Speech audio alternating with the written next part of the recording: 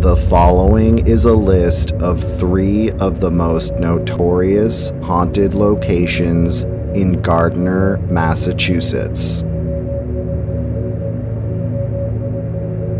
Number 1. Bridge Street.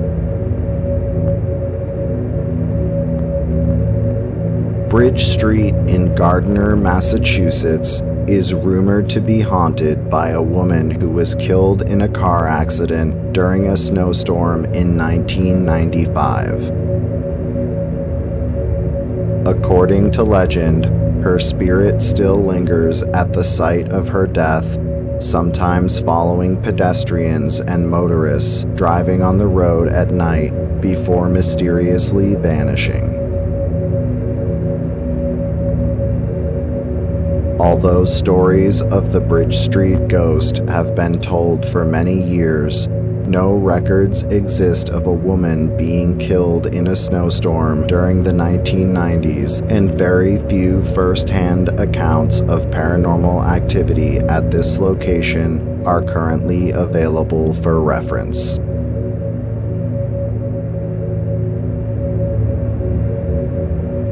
Number 2.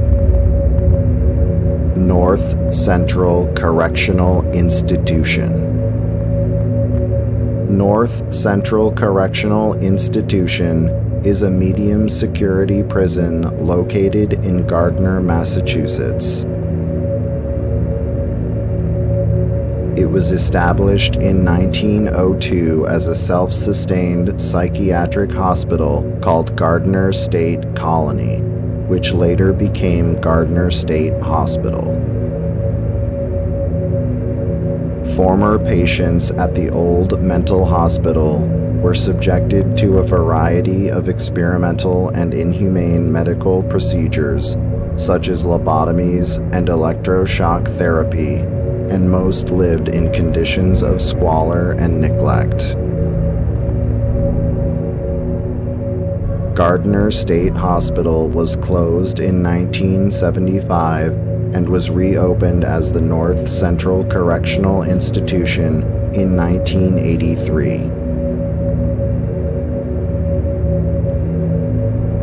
The location is said to be haunted by the spirits of former mental patients who died violent or otherwise unnatural deaths at the hands of hospital caretakers. Security guards working at North Central Correctional Institution at night report witnessing shadow figures and apparitions, as well as experiencing other paranormal phenomena, such as hearing disembodied voices and screams, as well as feeling the presence of an unseen entity.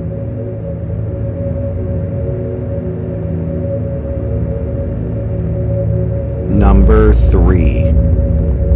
The S.K. Pierce Haunted Victorian Mansion. The S.K. Pierce Mansion in Gardner, Massachusetts was constructed in 1875 by a wealthy businessman named Sylvester Knowlton Pierce. It is said to be haunted by the spirits of several former residents, including Mr. Pierce, who passed away in 1888, as well as his first wife, Mrs. Susan Pierce, who died suddenly of a bacterial illness within a month of the mansion's completion. Due to financial difficulties during the 1930s, the S.K. Pierce Mansion was remodeled and used as a boarding house, which then became a haven for illegal drinking, gambling, and prostitution. It is rumored that during this time, a prostitute staying on the second floor was strangled to death, and her killer was never discovered. The woman's spirit is said to haunt the old mansion and is most often seen by guests on the second floor in the room where she was killed.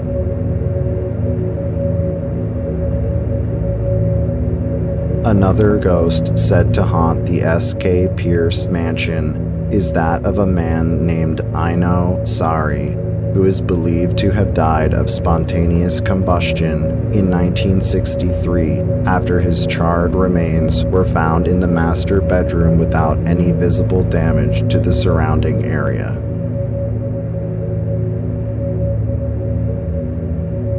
The S.K. Pierce mansion was sold in 2015 at a fraction of its estimated value after multiple consecutive residents were allegedly driven from the house by the violent nature of the spirits there.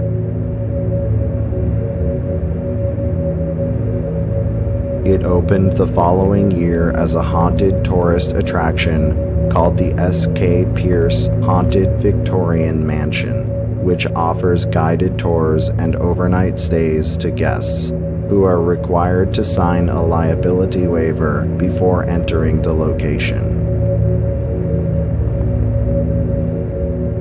Those who are brave enough to stay overnight at the haunted mansion report experiencing a variety of unexplained poltergeist activity, from disembodied voices, footsteps, and whispers, to objects being moved or thrown across the room without warning.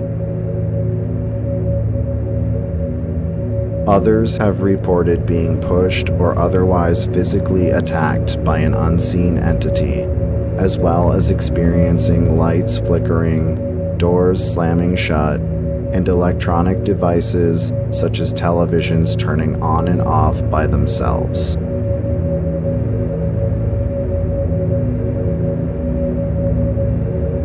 The S.K. Pierce mansion is also believed to be haunted by several other unidentified spirits, including that of a former maid and a young girl believed to be Mr. Sylvester Pierce's granddaughter.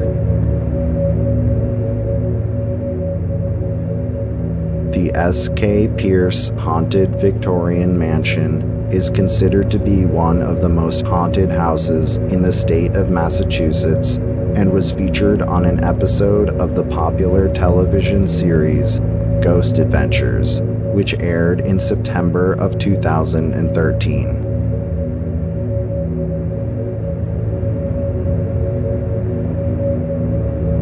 That concludes my list of 3 notorious haunted locations in Gardner, Massachusetts. If you enjoyed this video, please be sure to hit like and subscribe to my channel, and stay tuned for more creepy videos and other content.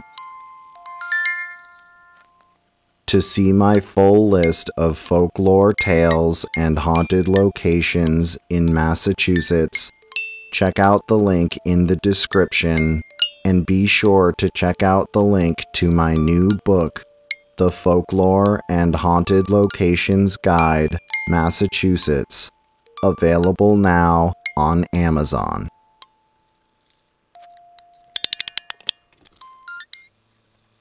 To check out more of my creepy videos, click the thumbnails shown on the screen.